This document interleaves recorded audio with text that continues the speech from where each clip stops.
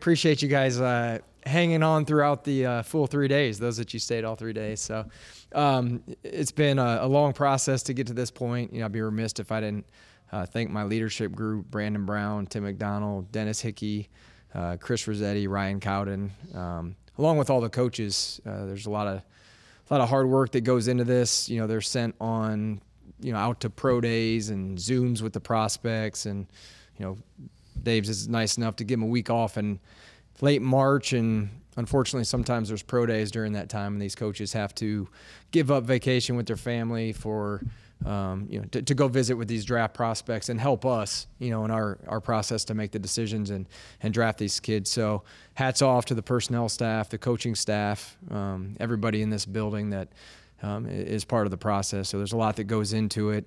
And, I like where we ended up this weekend, now that it's all said and done, and we still have free agency and they're up there working on that now. But, I feel like we're in a good spot after the draft. Any questions? No, obviously the roster isn't finalized, but just now that you are through the draft and obviously the bulk of free agency, how do you feel about where this roster stands going into year 3 for you guys? Yeah, I think where we are right now, coming into the offseason, between what we did in free agency, the draft today, the trade for Brian Burns, again, we always have room to grow and always have room to improve. And I say it all the time in here, we don't play until September. So there's still time between now and September where we can acquire other players, the final cut down, whatever it may be. So I like the group that we have right now. I'm excited to get the rookies in here, assimilate them into our culture, get on the grass, practice, and then as we observe and evaluate the players as we're going through it, if we still have needs, there will probably be some vets that will be released over the next couple of weeks as well. So there's always going to be a time and a place where you can pounce on some more players. But we'll see where we are right now, and as we go through the competition period and during training camp, if there's other areas we need to fill, we'll try to do that. Joe, was tight end more of a priority because you don't know what's going to happen with Darren? Yeah, we had to take that into account for sure, but Theo was the top player on our board. Again, I'm trying to think if there were any of these guys that we took that weren't the top player on the board at the time. We went by the board. He's a guy that last night when we left, he was sticking out for us, and you're always thinking when you come in the next morning he's going to go soon or he may not be there, and we were excited to get Theo. You obviously did not take a quarterback in this draft. You did a lot of work before the draft has been reported. You tried to move up, or at least had conversations about moving up for a quarterback in this draft. Where do you consider yourself with the quarterback position now for this year and for the future? Yeah, for me, I said it in January after the season that expectation was Daniel would be our starter, and we brought Drew Lock in to be his backup, and Tommy's been the backup. So that's where we are, and that's where we're going to move forward this season. Daniel's still on contract for 3 more years. So as it sits today, that's where we are. Joe, while you were doing all of that work and going to places like Washington, LSU, North Carolina, was the design during that time to try to make sure you were coming out of this draft with a young developmental quarterback? Or did you view it as due diligence that wasn't necessarily going to come to fruition?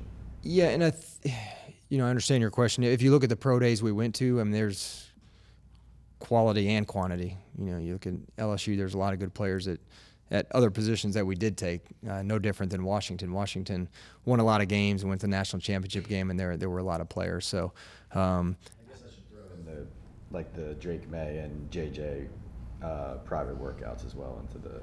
And what's the question in regards to the private workouts? No, just into all the work you did.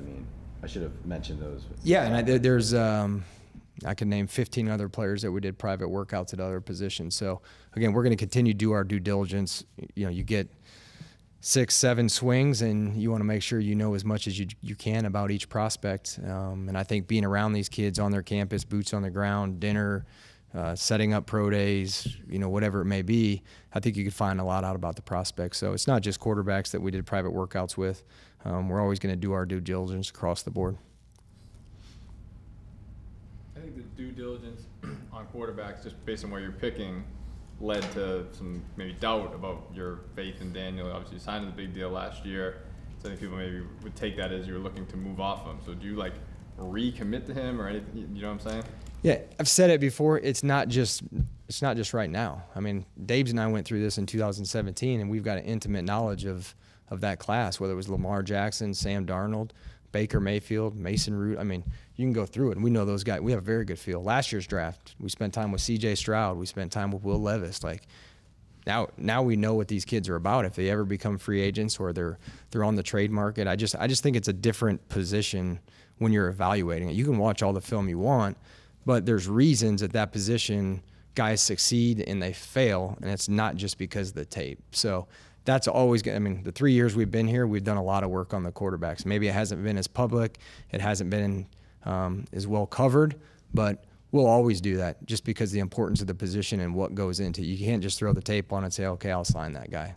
There's a personal makeup, there's the way you carry yourself, leadership, processing information. It's not easy. This guy calls a play in some of these meetings and says, regurgitate it to me, and then you got to go call out the mic, and then you got to change the play.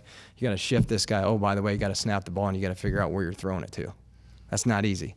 So I think spending time with this position is very, very important. Again, whether it's today or down the road or in the future. Dabes, have you spoken directly to Daniel to maybe share with him some of what Joe just said, or to ask him if he has questions? You know, have you done anything out of the norm because of this situation with Daniel? No, I think, look, I talked to the entire team, but I meet with the quarterbacks daily. I spend a lot of time with them every day. Yeah, even now. So, you know, you're just transparent with the entire team about the whole draft process. You're trying to improve your team. You know, the last meeting we had, I showed a picture up here of all of our area scouts, Joe, his leadership group that he mentioned.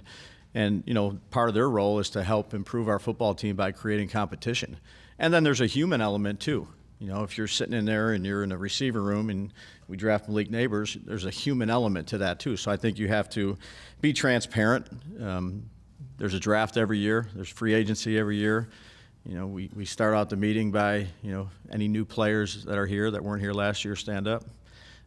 Any guys that were drafted by Joe and our staff, stand up. You know, it's different every year. The teams are different. It's constructed different. But I think that open lines of communication, whether it's with DJ, whether it's with Tommy, whether it's with the receivers, the D linemen, linebackers, running backs, you know, I encourage all of our coaches to do that because I think that's important, to be transparent. And, you know, whether it's, again, free agency, draft, there's constant turnover, but so the communication lines are definitely very important. Joe, last night, actually the first night we were talking about Neighbors, the idea was presented to you, the idea that you were giving Daniel a weapon, and it seemed like it was almost like, well, it's a weapon for the offense, whoever the quarterback is. Is there a sense where you're now trying to build what you want from your offense and what you want from your defense? It's not necessarily a specific player, but it's also kind of what you believe now you want to have as far as what you're going to do offensively? Yeah, and I think you want generators. Yeah, people that can do stuff with the ball in their hand, whether that's take a jet sweep and go 30 yards, or whether that's, you know, run a double move and catch it 50 yards down the field to help you score points. And, you know, just to go back to Malik, I feel that he is that. Now he's got a lot of work to do. You know, there's a big playbook to learn, and you got to try to slow it down for these young players when they get in. But, you know, anyone that can touch the ball, and they're, you know, linemen can be generators too, you know, in a different way, by keeping the pocket clean, by getting movement at the line of scrimmage. So I wouldn't say that it's necessarily you got to wait to see what you have, and then try to move the pieces around and, you know, see where Theo, right? Theo, I'm saying his name right. That sounded wrong when I said it. Where he fits in, where Malik fits in. There's different positions to play. There's 5 eligible players on every play, and you try to use those guys the best you can. But they got to come in here and prove it, and, you know, earn the right to play. Yeah. Where does Tyrone Tracy fit into that kind of mold? And he's going to be 25 in November. Yeah, I'd say some of these guys are older too, relative to, you know, kind of what people have been through the last few years, I would say, with COVID and all those other things. So some guys are a little bit older, but you know, he was a former receiver. He had a bunch of, you know, in terms of yards per carry, he's been pretty good. You know, he's an athlete that played receiver and then played running back, has some good production. We'll throw him in the mix, and you know, whether that's in the kickoff return game or whether that's at running back, whether it's the receiving part of it, you know, we got to do a good job of getting him here and seeing where he's at, and then trying to fit him into the things that, you know, he can do well. Joe, how do you feel? This is sort of like the last major, you know, portion of the offseason where usually there's major additions. So for the most part, I assume you're probably not going to have much more to add. You put resources into the offensive line in free agency, a lot of them. You added Malik, you added Theo. How do you feel about the offense now? Yeah, I think, again, what Dave said earlier, once we get out on the field and see how the pieces work together, I think we'll have a better feel. Dave's is one of the better ones I've been around. Like, it's not his system. Like, we're going to run this, and it's, you know, square peg, we got round hole. Like, we're going to go out there, we're going to see what routes these guys run well, what they can do. There are some new pieces. What do they do best, and then how can we accentuate that? How can we get them in positions where they can perform their best? So I like some of the pieces we have. I like some of the upgrades. You know, again, you can throw Brian Burns in the draft, you know, as well. Just, you know, that pick 39 to bring on a 25-year-old two-time Pro Bowler as a pass rusher as part of this draft class. So I like some of the moves that we made in the offseason. We still have work to do, and I just think it's year 3, and we're just going to continue to building the roster and the team. And I think where we are with some of the contract status, like I talked about last night, that you can keep a core group together, you know, over a 2 to 3 year window, and you have another offseason and another draft, and then, you know, you look up and there's some really good pieces on the team. Are you guys going to add a quarterback in as an undrafted free agent? Do you intend to? Well, what I'd say is we'll have, you know, for rookie camp here in 2 weeks, Pat, we'll have a number of players come in. You know, you need to bring in a quarterback to go ahead and to operate some 7-on-7 and things that you want to do. So, you know, we'll bring someone in, whether that's tryout, whatever it may be, and then we'll go from there. Hey, could you do one quickie on the kid from UCLA? What did you see in him? Yeah, he's a good football player. He was actually with Gobi, our special teams coach. They crossed paths out at Hawaii. So, I mean, 440 career tackles, hasn't missed a game, smart, tough, dependable, instinctive. Our special teams coach, again, he's coached him, so, you know, has a vision for him on special teams. He was at the East-West, and I would say Tyrone Tracy was too. So having our coaches, and then Shea at the Senior Bowl with Theo. So I think there is a little bit of a competitive advantage in terms of, again, going back to Dave's staff and their ability or their willingness to sacrifice their time to help us in this process. And I would say all 3 of those guys that we took today, our coaches had intimate knowledge of those guys from the All-Star game. So we're excited about Darius. He's a good football player. He's a good football player.